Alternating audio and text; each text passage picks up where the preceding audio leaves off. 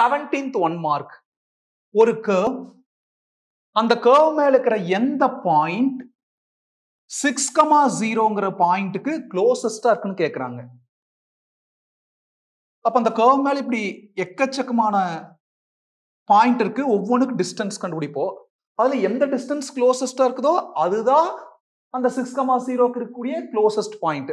அது என்ன பாயிண்ட்னு தெரியாது, நம்ம x, yன்னு அசியூம் பண்ணிக்கலாம். அப்ப இந்த ரெண்டுக்குள்ள டிஸ்டன்ஸ் ஃபைண்ட் அவுட் பண்ணலாம். இந்த க்ளோசஸ்ட், கிரேட்டஸ்ட் இதெல்லாம் வந்தாலே local maximum, local minimum concept. இப்போ கொடுத்திருக்கிற கர்வோட ஈக்குவேஷன் இதுதான். இதை ஏதாவது ஒரு வேரியபிளுக்கு அரேஞ்ச் பண்ணிக்கலாம். -y² அங்க போனா +y², +4 இங்க வந்தா -4.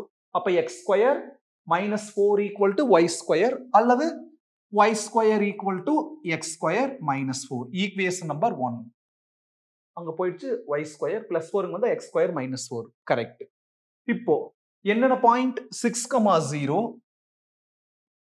அடுத்து எந்த பாயிண்ட் தெரியாது, நம்மள x, yன்னு அசியூம் பண்ணிட்டோம். இந்த ரெண்டுக்கு என்ன கண்டுபிடிக்க போறோம்? டிஸ்டன்ஸ்.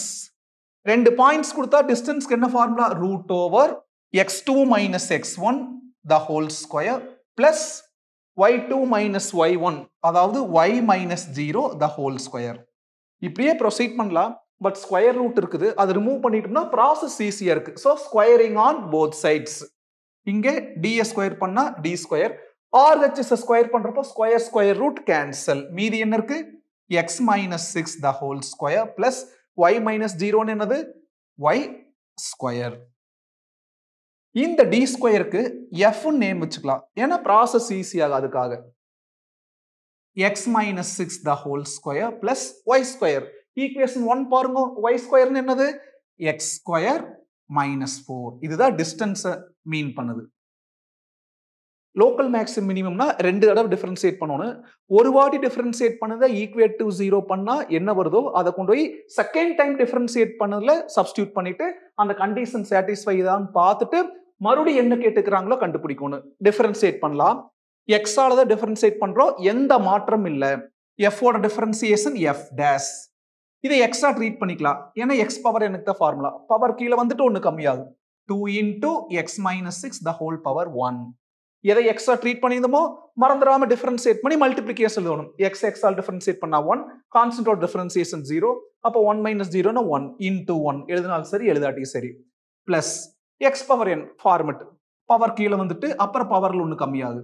கான்ஸ்டன்டோட டிஃபரன்சியேஷன் 0. அடுத்து f' ஓட டிஃபரன்சியேஷன் f'. 2ங்கிற கோஎஃபிஷியன்ட் அப்படியே இருக்கு. x ஆல டிஃபரன்ஷியேட் பண்ணா 1, கான்ஸ்டன்டோட டிஃபரன்சியேஷன் 0. அடுத்து பிளஸ் 2ங்கிற கோஎஃபிஷியன்ட் அப்படியே இருக்கு. x ஆல் டிஃபரன்ஷியேட் பண்ணா 1. அப்போ என்னது? f'' என்ன கிடைச்சிருக்கு? 4 கிடைச்சிருக்கு. 2 + 2 4. என்ன ப்ரொசீஜர்? ஒரு தடவை டிஃபரன்ஷியேட் பண்ணனதா ஈக்குவேட் டு 0 பண்ணனும். So we are putting f' = 0. f' என்ன கிடைச்சது? 2 × x - 6 plus 2x equal to 0. 2 உள்ள கொண்டு போயிடலாம்.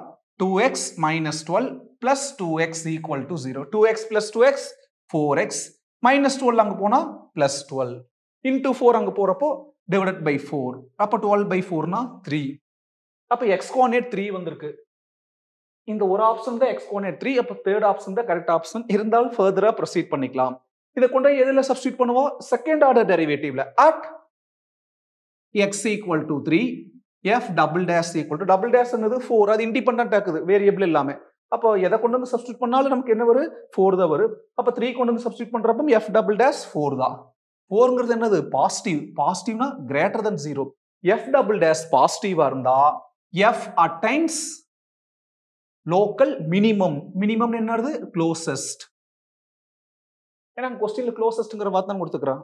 Closest at x = 3. இப்போ நமக்கு என்ன வேணும்? y வேணும். அப்போ இந்த x = 3 ஈக்குவேஷன் 1ல சப்ஸ்டிட்யூட் பண்ணிக்கலாம். ஈக்குவேஷன் 1 y² = x 3, 3 ஸ்கொயர் பண்ணா 9, 9 - 4. அப்ப y² = 9 - 4 னா 5. ஸ்கொயர் அங்க போறப்போ ஸ்கொயர் √5. அப்போ தேர்ட் ஆப்ஷன் தான் பெஸ்ட் ஆப்ஷன். ஏன்னா ஒரு பாயிண்ட்னால x, y எக்ஸ் என்ன வந்துச்சு 3, y என்ன வந்துச்சு √5. Actually y plus R minus √5 வரும். இங்க 3, ஆப்ஷன்ல அவைலபிள். 3, -√5 இல்ல. வந்தா அதை ஃபர்தர் டிஸ்கஸ் பண்ணணும். ரெண்டுமே கரெக்டா இல்ல ஏதாவது ஒண்ணுதான் கரெக்டானு. இப்போ இங்க தேர்ட் ஆப்ஷன் தான் பெஸ்ட் ஆப்ஷன்.